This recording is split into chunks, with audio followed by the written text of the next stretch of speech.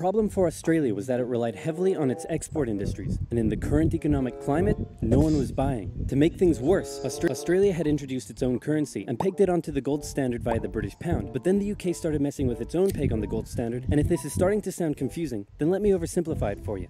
Hey UK, looks like my car's broken down. Want to give me a tow? No problem, friend, I got you.